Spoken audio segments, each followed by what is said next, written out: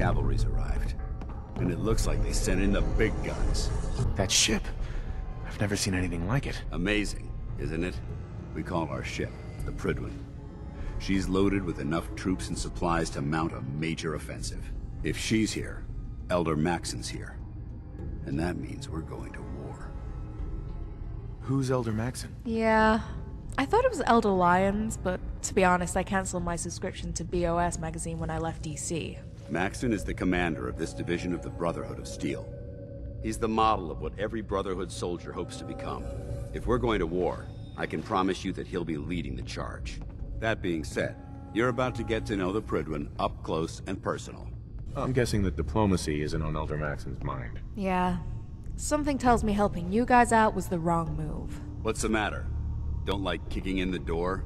Don't worry. You'll fall in line with our tactics sooner or later. After rolling that thing in, you've certainly started a war. And I'm not sure that war is just with the Institute. If history's proven anything, it's that an overwhelming show of force has a chance of halting a conflict before it begins. Besides, why should we hold back when we have something like that at our disposal? Gonna be a quick war with that thing on our side. I don't know about that. The bigger they are, the messier the crash. That's the plan.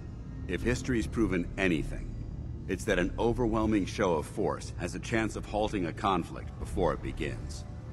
That being said, you're about to get to know the Prydwen up close and personal. I've received orders that we're both to report to her immediately. Follow me up to the roof of the police station. We're going for a little ride.